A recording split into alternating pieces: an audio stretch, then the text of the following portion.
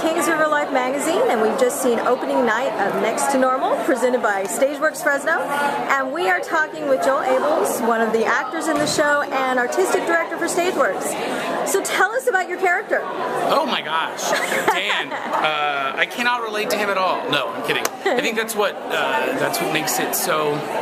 For me, every night, I can find new things because I'm a father, I'm a dad. I can't imagine the things that this family has dealt with, but I think that I kind of touch bases with him a lot. So what was it like being on the stage as opposed to directing this time out? Oh, Lori. Oh, Lori. You know, it's hard. You know, as J. Daniel did an amazing job conceptually and just was able to, whether you realize this or not, 2.5 weeks, and that is what we get. It's hard, you know, once a director, always a director, but I also respect the fact that as an actor, I gotta do my thing and let the director do his thing, and that's why I hired the people, and you know, I do hire guest directors a lot, and that's why I do that, to kind of take some of that pressure off. Normally I'm not in the show, but it's hard, you know, there are times I had to step in for little things, technical things, and things on the bigger picture kind of stuff, but never once a directing note, actors shouldn't do that. Actors should not give other actors notes. That's acting 101. Okay. And what made you decide that you wanted to play this role?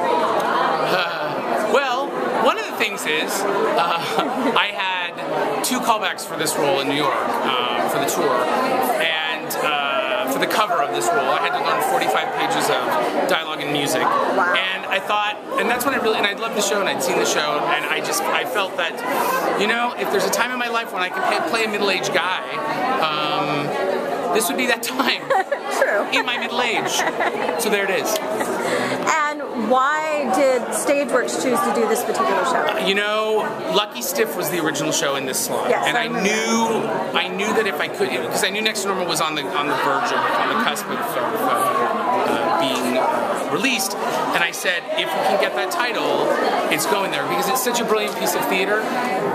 It's just groundbreaking in the way that it was written, and storytelling through music with that pulse of rock and contemporary sound, but it has some traditional musical theater elements to it, and it's just so brilliantly written. Well, won the Pulitzer Prize, and so that's kind of why I said, and I love Lucky Stiff too, but they're completely different. Oh, definitely. Completely different shows, yeah. What was the hardest part about this role for you? Wow.